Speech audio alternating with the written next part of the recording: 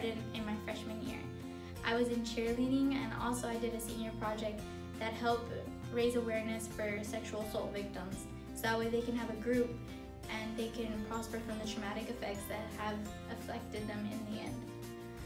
I want to do teaching or start a career in business after high school, and after that hopefully be able to give most of my time to charity and also work with sexual assault victims. I want to go to Dallas Baptist University and get my master's degree. I wanted to also say thank you to all my teachers at Advantage Academy for helping me have a good attitude, and thank you for saying so many encouraging words to make me keep an optimistic outview on everything.